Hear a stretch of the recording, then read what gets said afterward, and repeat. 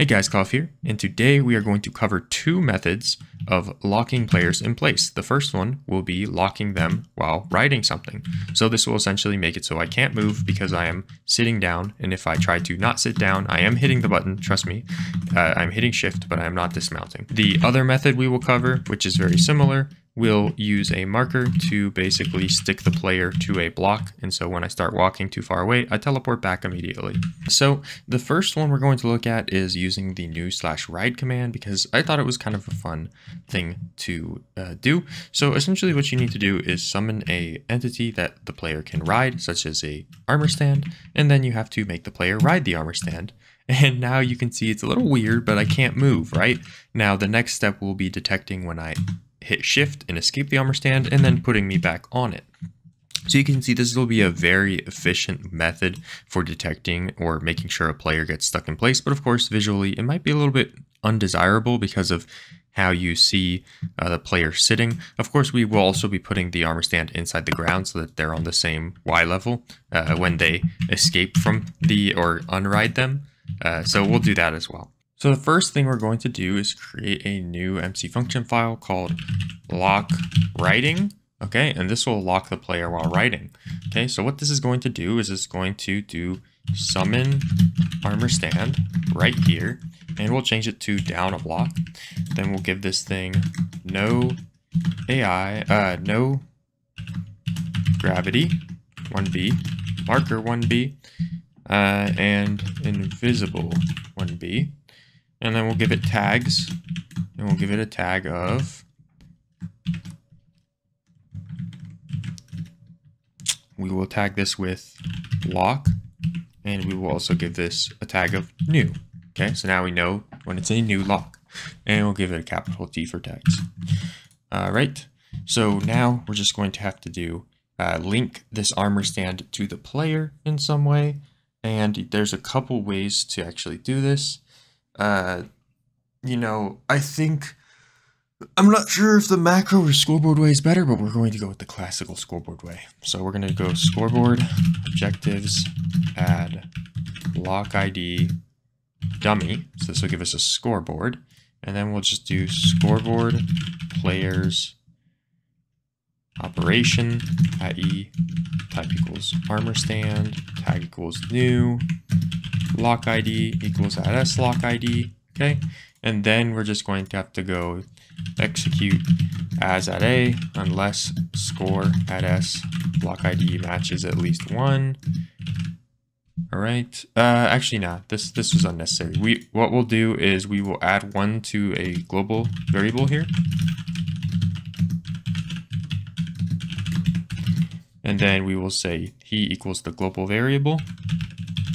And then we will say we equal the global variable. So either way, you just need to make sure that both the player and the lock have the same score. And then you just do tag at E remove new. So that makes sure that the next one you spawn is in here. And this does all this. Then additionally, we need to go up here and add an extra function. So execute if score at S lock ID matches at least 1 or greater than 0, run function lock unlock riding. So this will get rid of your previous one if you did happen to have one when you get here. So we'll make a function called unlock riding. And so what unlock riding will do is it'll find the one that you were locked to, the armor stand you were locked to, and kill it, and then remove your score. So scoreboard players reset at S lock ID. And then before that, we will go to all of these armor stands. So execute as at E type equals armor stand, tag equals lock. And then if score at S lock ID equals, and then you have to test if it matches the players. So let's put the players on a fake player. So scoreboard players operation dot search lock ID equals at S lock ID. So this will basically load the player's lock ID onto a fake player so that when we change who we are looking at, we can still find that one that we were originally at. And let me hit Alt Z. So if their score equals the thing you're searching for, then run kill at S. And that's really it. So kill the armor stand that has the matching score to the player's score, remove the player's score, and then spawn a new one.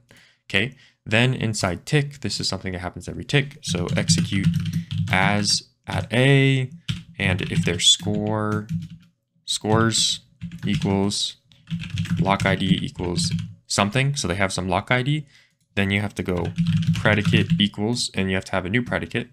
So this will be lock predicate equals lock colon, and then we'll have a name for the predicate, and we'll do this is not writing. Then we need to do run, and this is where we make the player ride. So if they have a lock ID score and they are not riding, which will be a predicate we'll make, then we need to ride. So ride, run function lock colon ride. All right, so inside ride MC function, we're just going to have to do the same thing as unlock riding, except we're just going to change this from kill at s to we're going to add an at p here, at p before we go here, so that we're at the player. No, at s. There we go. So now inside the ride, we're going to search for the matching armor stand, and then what we're going to do is we're going to do ride at p mount at s, just like that.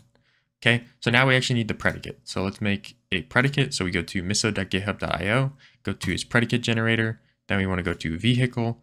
Vehicle would be type specific to make it a little bit more, no, not type specific, entity type to be armor stand, just to make it probably more efficient. Then we're going to look for the MBT of it, and we're going to look for the tags, and we're going to look for lock. So an armor stand with the tag of lock, this is our thing.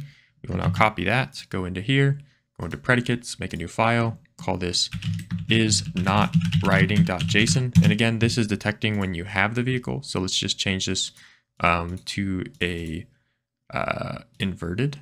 So inverted.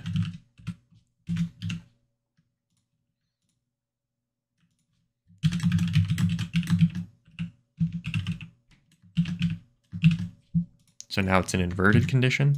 And so now we'll go into here and paste it. Boom, boom, boom. And now we'll do /reload and do /function lock colon lock writing. Now you can see that I'm actually inside a block. If I ever escape it, I just immediately go back. Now let me type unlock writing, and I'm back up. So one thing that I did notice is that I went inside the block, and that's probably because I made it a marker. So let's just remove the -1 and we'll be good. So now when you get locked, you're stuck in place here. And then when I hit unlock writing, then I'm back, just like that. So the next one is locking a player to a actual block. So it'll work very similar. We'll keep this lock ID, but we'll change this to lock ID 1. So we'll just have a different thing for that. And instead of summoning an armor stand, what we're going to do is summon a marker. So let's change this to marker, which is the most efficient entity in the game. We'll give it a tag of lock and a tag of new. Change this to type equals marker. Then we will change lock ID to lock ID 1, replace all. Okay, then we just need to do unlock marker, and then we will make another new MC function.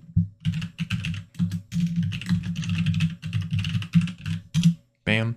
So then unlock writing will have the same as unlock marker, but then again, we're just going to replace the lock with lock ID 1 and the type with marker. So you're going to basically still be linking an entity to the player, but the entity you're linking is a marker. Then now inside here, if you have a lock ID 1, you do not detect a predicate. You go at the player, then unless entity at e type equals marker tag equals lock distance equals ... 1, then you go lock TP.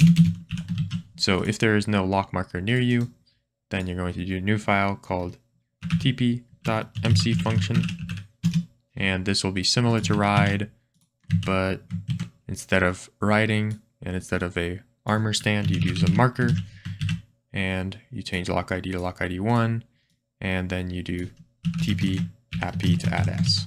So all this stuff combined is pretty much the gist of it. So now we do lock marker. So now when we do lock marker, you can see that the lock ID score is set in the side. And you can see here that I'm only getting teleported back once I walk about a block away from this thing. Anyways, hopefully that helped you guys figure out how to keep players locked in place through various methods. You can lock them, you can unlock them, you can lock them so that they truly are stuck, but they have to sit, which is kind of funny. Or you can lock them so that they're just teleported back. Thanks for watching, and I'll see you next time. Peace.